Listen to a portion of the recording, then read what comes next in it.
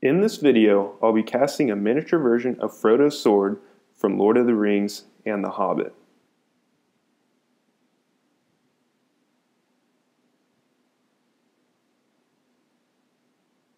When casting an object that does not lie flat, I like to prop it up so it does not rock while I pack in the sand.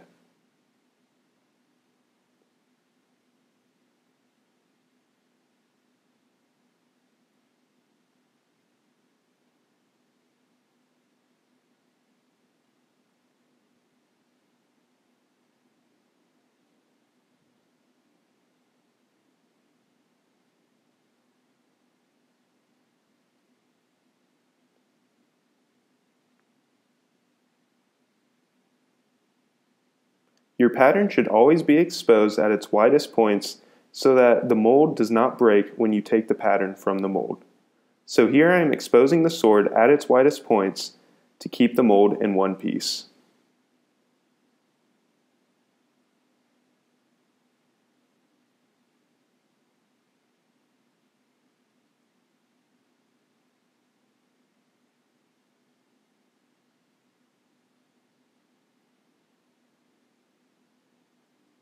Adding baby powder before I form the top half of the mold keeps the two halves from sticking together when I separate them later.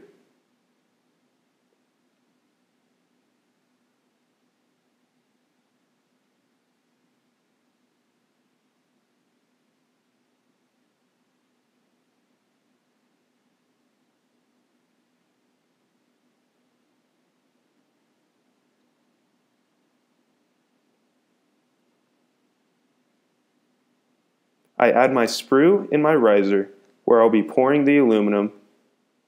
The riser is to let the aluminum flow through the mold and vent any gas.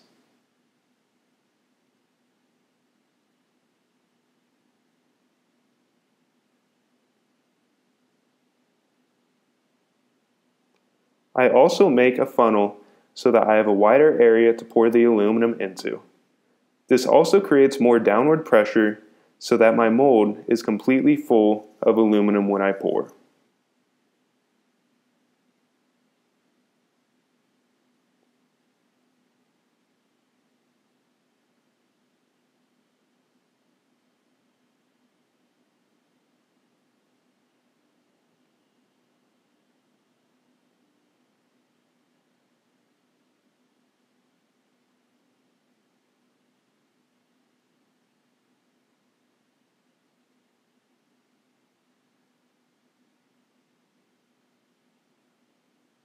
Here I add a flux to the aluminum to separate any impurities from the aluminum.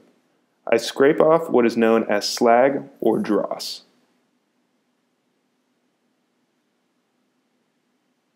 When I pour, you'll notice that the aluminum keeps flowing through the mold even after I'm done pouring.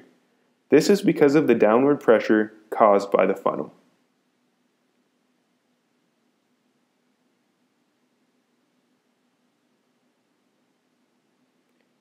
Here is an example of the dross or slag after it has cooled.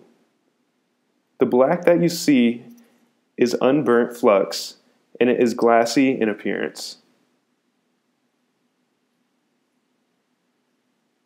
This is always the best part of casting, seeing how your cast turned out.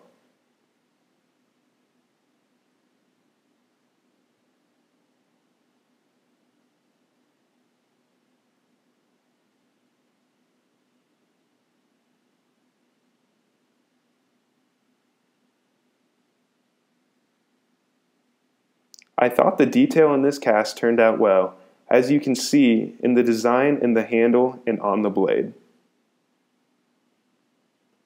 To clean up my casts, I like to file and then use a Dremel, and then I use a wire brush or a wire wheel on an angle grinder.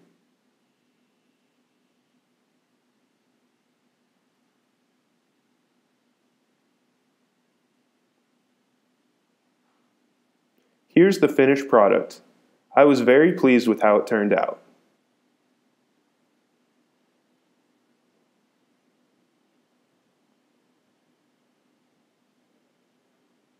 Thanks for watching, and feel free to subscribe and leave any comments or questions you may have. Thank you.